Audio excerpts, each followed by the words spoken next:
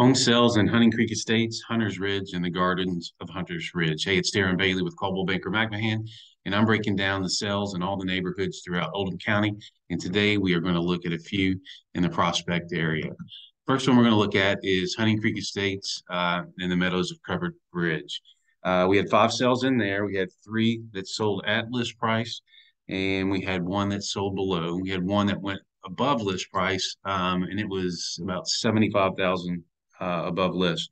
A pretty tight range on the price per square foot in there, 192 up to 215 for an average of 206. And average days in the market was a strong 15 days, but you see you had 1 that was on for 62 days here, and that pulled the average up a bit. The other 4 sold within the first week. Next, we've got Hunters Ridge. We have 3 sales in there from 480 up to 550.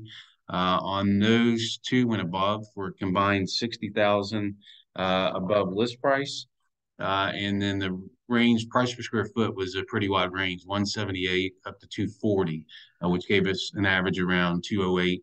And average days on the market was great, just 6 days there. And you see one of them had a pool. And that was actually the one that sold at the lowest price. And finally, Gardens of Hunters Ridge, townhomes in the Prospect area. We had 4 sales in there that ranged from 349 up to 455. You see the 2 that sold for the most were a little bit bigger, and they had finished square feet in the basement. Average price per square foot was a pretty tight range, 152 up to 159, average of around 157. And days on the market was 14. You see this one was around for about 46 days. The other one sold in 5 days or less. Those are a few neighborhoods in Prospect. If you want to check out other ones, visit my YouTube channel, Darren Bailey Real Estate. That's Daren Bailey Real Estate.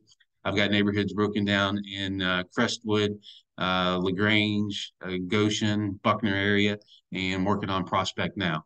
If you want to find out how the current market has impacted the value of your home, feel free to reach out. You can shoot me a message or give me a call, Darren Bailey, 502-807-5648.